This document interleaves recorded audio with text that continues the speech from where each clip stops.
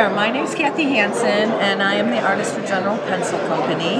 Most of the lettering now has a fun, warm, colorful background behind it. General's watercolor pencils, their Kimberly watercolor pencils are the perfect fit for lettering for several reasons. One, they're a true watercolor, and what I mean by that is they're semi-transparent. Not all watercolor pencils can say they are. What that means is you can make them light or dark just by how much you layer. You don't press harder, you layer.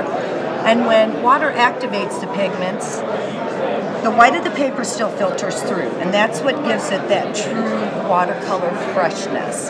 So there's a light version. This one I layered more on. Look at that gorgeous pigment. And even though it's a lot darker, you can still see the white of the paper filtering through. So it just emulates that feeling of freshness. There are several ways to work with watercolor pencils. You can draw on wet just like I did. If you get the draw on wet effect for your background, it's going to look a little more texturized. You're going to notice I am making it a little darker in some areas, and I'm utilizing the white of the paper too, because I'll automatically get 3 values right off the bat, which is going to make it more interesting. Then I'm going to activate it. Areas I want the lightest, I wet first, and if I want all the colors to dissolve, I just continue to roll the brush over the pigment. If you want to leave a little texture, then you get in and get out a little bit. You see how some of those lines, I'll pull out, some of those lines are still obvious, so you have that option too. Lettering usually doesn't fill the whole background, they give a small area. If you like a distinct edge, just leave it alone, let it dry. But if you want it to wick out and have that soft area effect while it's still wet, just hit that outer edge with additional clean water. And the water's going to do all the work for you. It's going to soften it right out for you. The project I'm going to show you today, it's very soft and airy. How you get that effect is by putting pigment down on wet paper.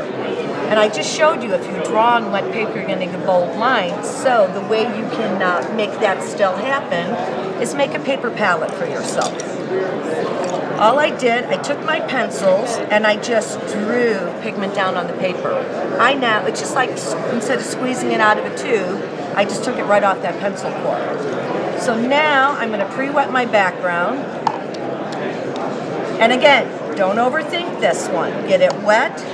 You do not have to try to mix the colors if you are doing more than one color.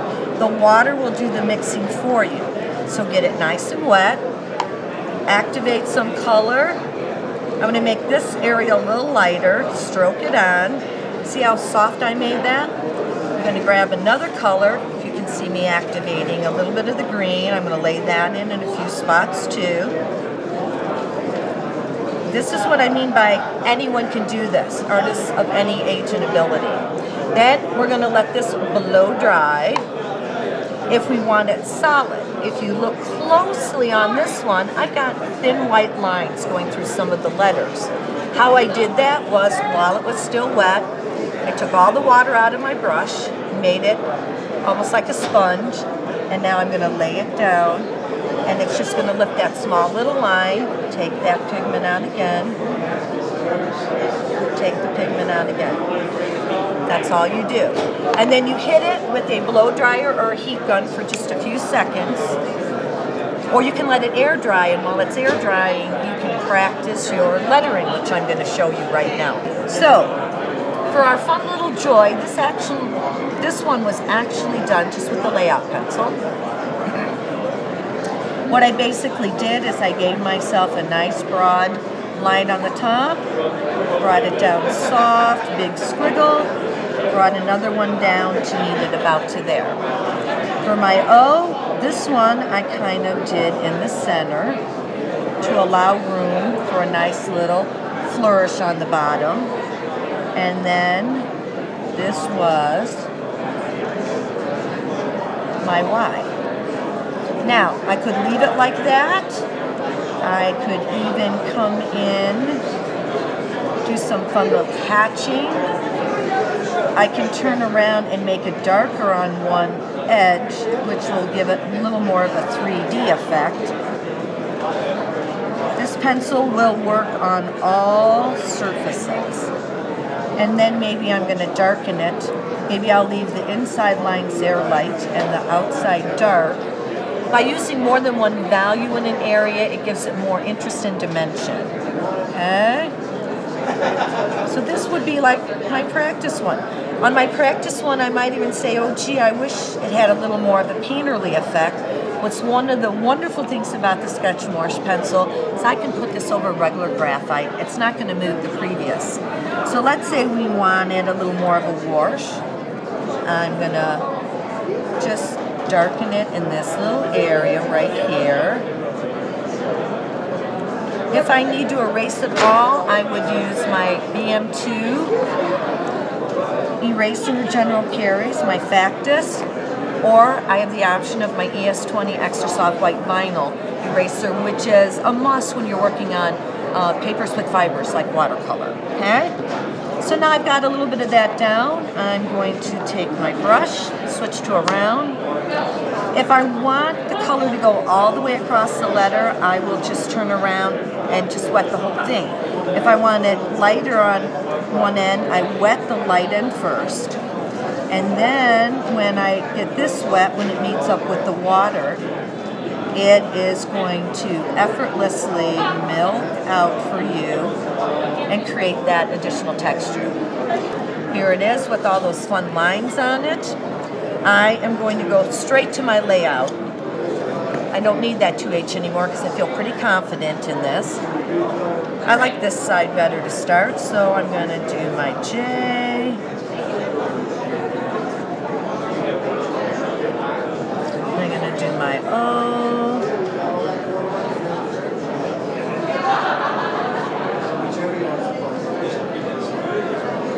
And I'm going to do my Y.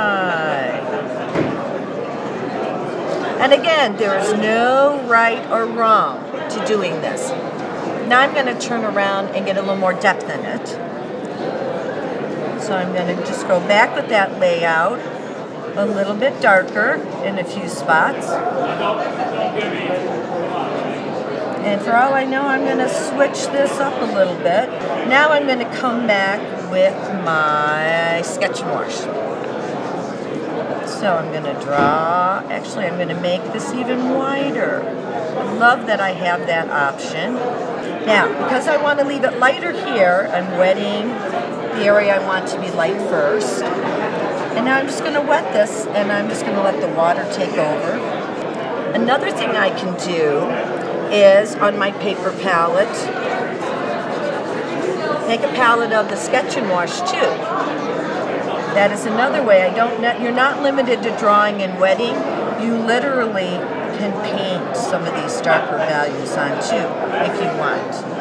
And if you wanted to, you could even bring color in at the last minute to this too, if you wanted. Because what's really cool about the Sketch and Wash pencil is once it dries, it's permanent.